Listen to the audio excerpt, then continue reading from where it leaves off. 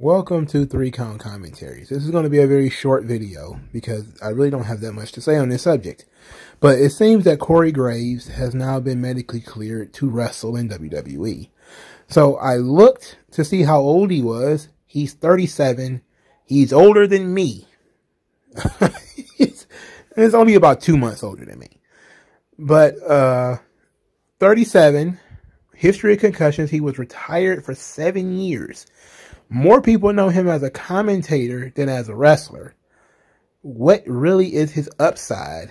Just because he can do something doesn't mean he should do it. I am not in favor of Corey Graves wrestling full time.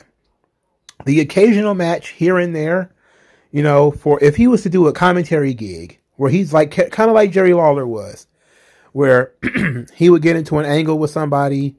You know, they would pick on the commentary team or something like that. He would come out of retirement to have this one match. Kind of like Bobby the Brain Heenan. Bobby the Brain Heenan wasn't supposed to be wrestling. He had a bad neck. But occasionally he would do like the weasel suit match.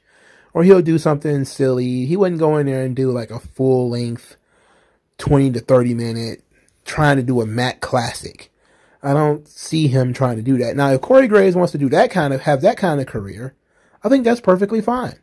If Corey Graves thinks that he's going to get in this Royal Rumble, which I now believe he will be in it, and he's going to last for an hour and then wrestle again on Raw or SmackDown and then just be back in the mold and he's one of the boys, I'm just kind of like, I don't know about that one, dog. Now, again, 37, you're still fairly young, but in wrestling, that's basically dog years. You know, the amount of ring rust on this guy, it's going to make, it's going to be wild. But here's the crazy thing, and it's probably why I'm not so, this doesn't really move me as much. I've never watched a Corey Graves wrestling match. Never. I started watching NXT after he had already retired, and my going back as far as going to the original days of NXT have only been when DVDs put matches on it. So if there was like Jinder Mahal and Seth Rollins, like I've seen that match because it was on the Shield DVD. Like I saw Big E and Seth Rollins or something like that because it was on the Shield DVD. As far as going back and watching the early days of NXT, I've never done it. I never really thought to do it. You know, maybe I should. Maybe I should go and see if he's an actually accomplished and good wrestler. But even if I thought he was a good wrestler 7 years ago, that ain't got shit to do with anything he would be doing today. So, should Corey Graves be wrestling? Probably not. It's probably not a good idea.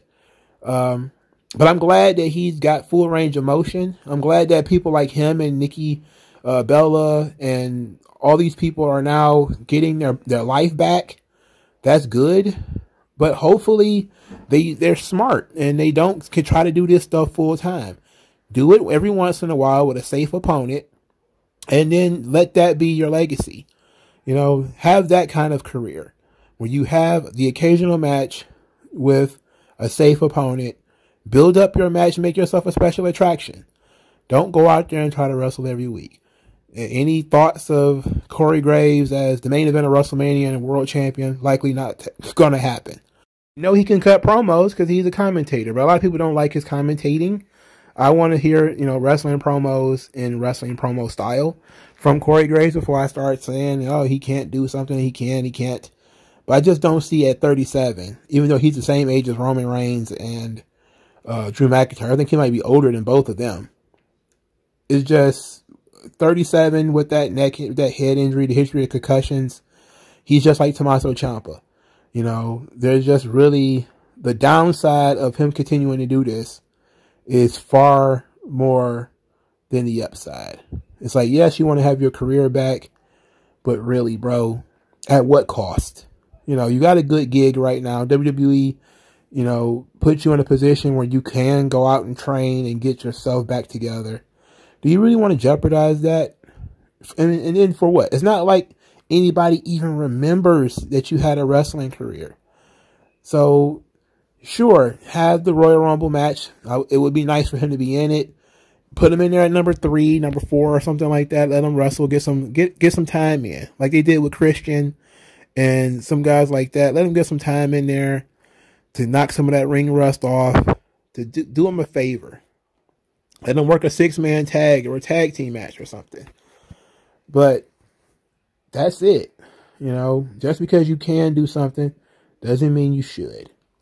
If you think Corey Graves is a good wrestler, leave a suggestion for a match for me to watch in the comment section below. Otherwise, thank you guys for listening. Like, share, subscribe. I'll talk to you guys later, man. Peace out.